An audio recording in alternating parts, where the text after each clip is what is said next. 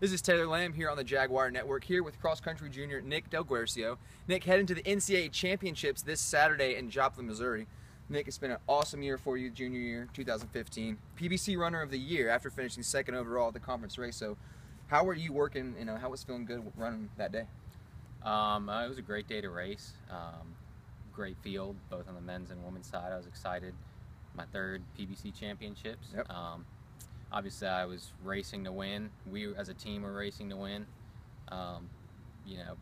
We didn't accomplish either of those, but it's great to kind of get the accolade as runner of the year and kind of represent the university. Absolutely. Jaguars finished second overall, paced by Nick. Led us in 5 of the 7 races this year, including the NCAA regional most recently.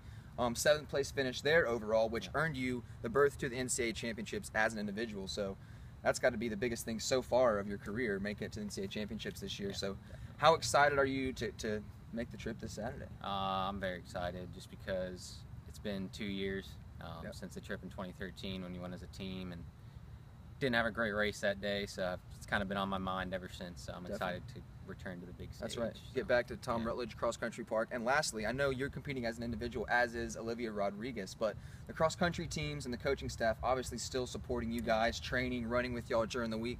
So how big is that to see that support from your teammates? I mean, this is obviously something I could not have done without the help of my teammates throughout the season and the summer up to this point. So, I mean, I'm extremely grateful for the teammates and coaching staff and everyone for helping me get to this point. So.